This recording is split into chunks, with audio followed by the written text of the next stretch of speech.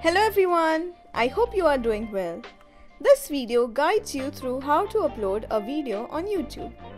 For uploading the video on YouTube, the first and the foremost thing that you need to do is to create your channel. If you already have the channel, you may skip this step and move on to see how to upload the video.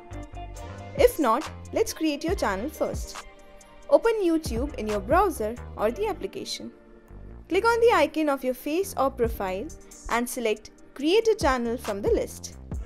You can either use a custom name or the existing one.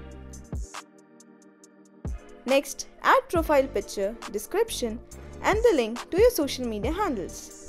We will right now just write a small description and move on. Click on Save and Continue. With this, your channel is all set. Now let's move on to uploading your video on YouTube. Click on Upload Video. Then press Select Files to find the video file saved on your computer, or you can drag and drop it into the window. Now, till the time your video is uploaded, write the title and the description. You need to check whether your video is for kids or not. If you check it is not for kids, but when you uncheck this button, kids can still see your video. But if you make it for kids, your comment section will be turned off.